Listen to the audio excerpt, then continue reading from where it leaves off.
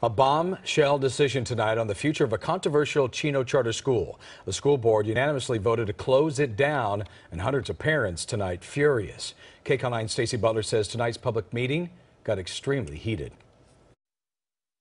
It is a school of choice. A dramatic ending tonight when the Chino Valley Unified School District announced it will not renew the charter for the popular school Oxford Preparatory Academy in Chino. I'm absolutely baffled, of course, as are the thousands of parents and students out here tonight. Dozens of parents and students went to the podium tonight and begged school board members to give them 5 more years. I am by myself raising my 7-year-old son, and if you guys close this school, I don't know what I'm going to do. But tonight, the board voted unanimously not to renew the charter after a bombshell announcement from the school superintendent.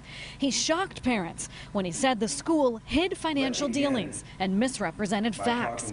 Revelations, he said, made him sad for the students. Who are the collateral damage and the real victims in this tale of arrogance, overreach, and greed. The school denied the allegations. Parents call it a miscommunication. And there was no effort at problem solving, and there was no effort at looking at the document and working out their misunderstandings. These parents are not going down without a fight. Now they plan to appeal the decision with the County Board of Education, and if they have to, take it all the way to Sacramento.